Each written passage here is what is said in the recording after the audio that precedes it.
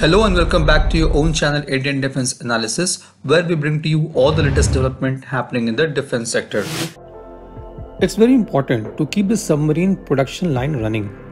This is not only important from perspective of increasing the number, but also retaining the resources and expertise with skills particular to submarine building. Therefore, submarine building or construction should be a continuous process rather than having it in bits and pieces.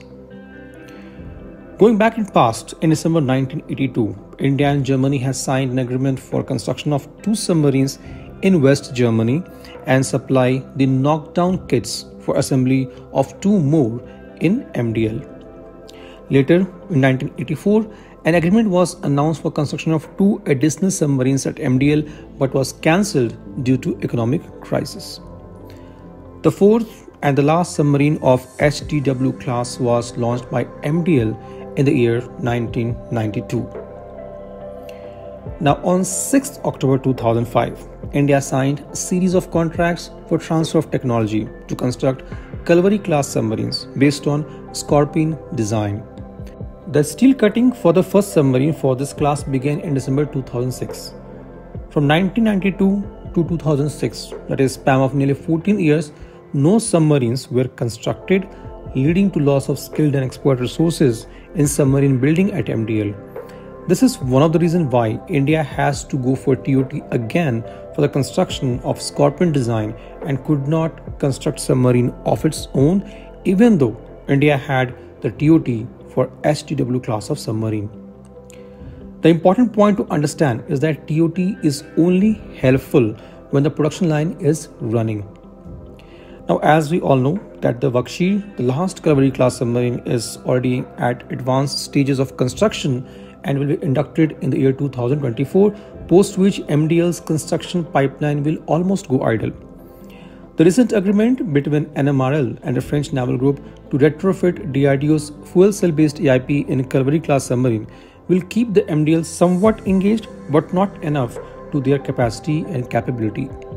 INS Kalvari, which is docked at MDL, will be cut open to add a section having a length of 10 meters where DRDO's fuel cell-based AIP will be fitted. Before welding back the section, new wiring and other systems will also have to be installed. The addition of AIP section will increase the length of INS Kalvari to 77.56 meter and increase the displacement by 1000 kg. The entire process of integration of AIP to its certification might take 4 to 5 years.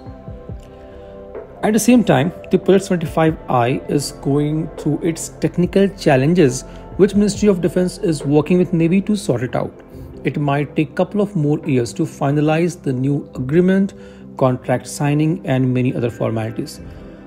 So all these years will keep MDL construction pipeline idle or below their capacity if no follow-on orders of additional Kalvari class submarine is given.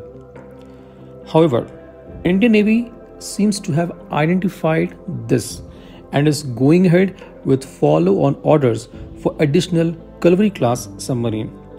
As per the latest reports from Hindustan Times, the Indian Navy is considering approaching the government for construction of 3 more Kalvari class submarine fitted with long endurance AIP unit by MDL in collaboration with French naval group. According to the South Bloc officials, which was quoted in the report, the Indian Navy is expected to approach the Defence Acquisition Council soon for the acceptance of necessity for 3 more diesel attack submarines under the Make in India project, with French naval group expected to test DRDO's developed AIP system before fitting into the new submarines. This was today's update. Please let us know your views on this in comment section. If you like the video, do not forget to like, share and subscribe. With this, I would like to say goodbye and Jai Hind. We'll soon back with more interesting and amazing development happening in the defense sector.